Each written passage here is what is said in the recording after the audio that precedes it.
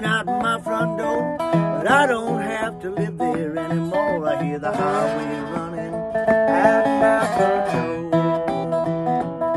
No, I don't have to live there anymore.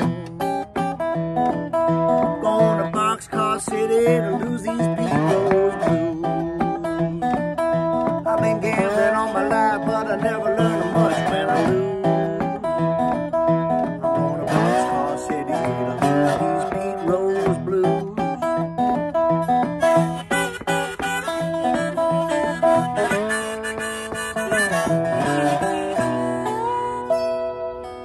Hey friends, Tim Easton here checking in from Nashville, Tennessee.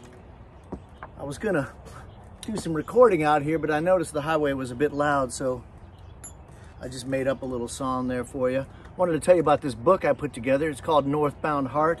I made it just in time for the Alaska tour I got coming up this summer. I might bring some copies around to Ohio or North Carolina in the next week or two.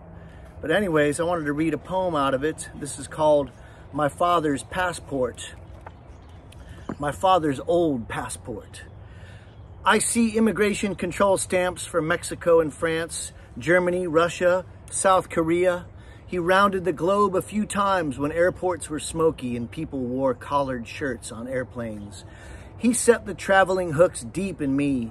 When flying to Japan via Alaska, I saw the Chugach Range where we returned to float the Kenai for Dolly Varden and so many fish before landing a float plane on a mountain lake to catch his first grayling. The Russian, Anchor, Big Susitna, Little Sioux. We crossed the Knik River in time to Drift Lake Irene for trout, while the sun never quite set over Wonder Lake with Denali full blast, and then down towards the lower Kenai in a wooden drift boat, ripping glass bowls with a fellow Buckeye as we putt-putted across Ski Lac Lake under the infinite Alaska summer sky. 96 times around that sun. As he approached another one, melancholy arrived when admitting he may never see Alaska again.